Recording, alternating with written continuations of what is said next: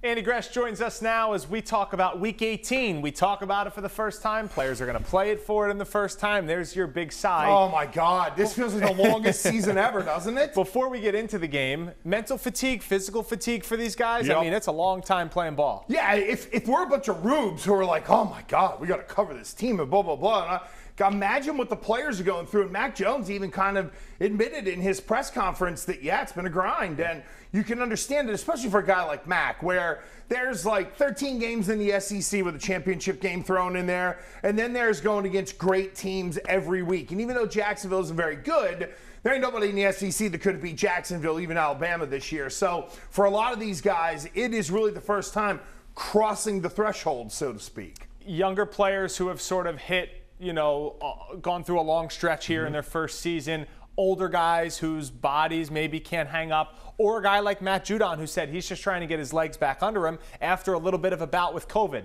Any pitch counts maybe this week, knowing the Patriots are in, they still have stuff to play for, but maybe do you sort of look at it like that? It's interesting that you said pitch count, because to me it's like the NBA. It's load management, where, okay, I want Lawrence Guy to play, but I'm only going to play him 20 plays. If I'm going to play Damian Harris, I'm only going to give him 10 carries. I definitely think load management is a big part of what goes into Sunday's game. Now, Saturday is also telling as well, because if the Chiefs lose, then at least going into Sunday, you got a chance at the #1 seed. So it's, the dirt farmer that dangles the carrot in front of the donkey, as Seinfeld once said. Yeah. But if that's away and then it's just the division, it'll be really interesting to see how Bill Belichick handles the load management for a lot of the important guys they need to win in the playoffs. Yeah, second half against the Jags, some guys admitted that there were rotations there in the second half to keep guys fresh. We could have played. We could have played, exactly. Your keys to a win for the Patriots to end the season 11-6. Gotta handle the blitz. And the one thing Brian Flores isn't afraid to do is to blitz anybody. He blitzed Tom Brady, he'll blitz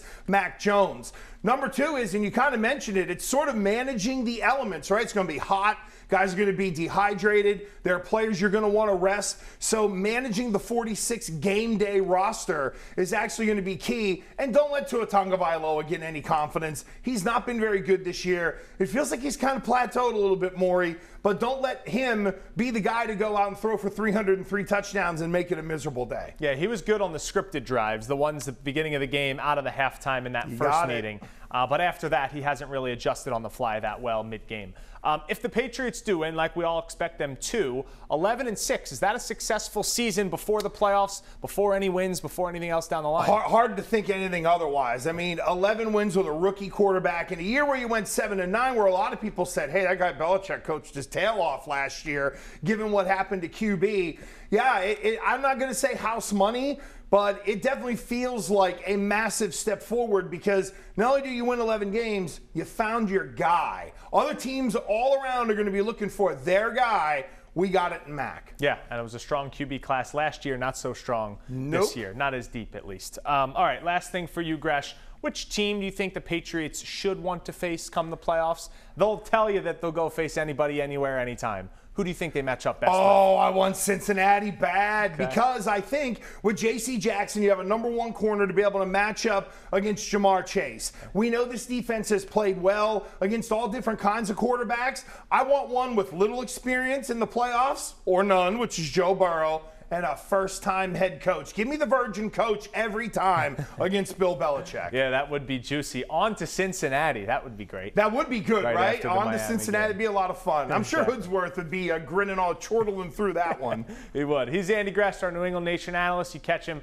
Sunday mornings, 11:30 on New England Nation on Fox Providence. That's it for the talk. To preview Week 18 between the Patriots and the Dolphins, we'll be right back on the Sports Wrap.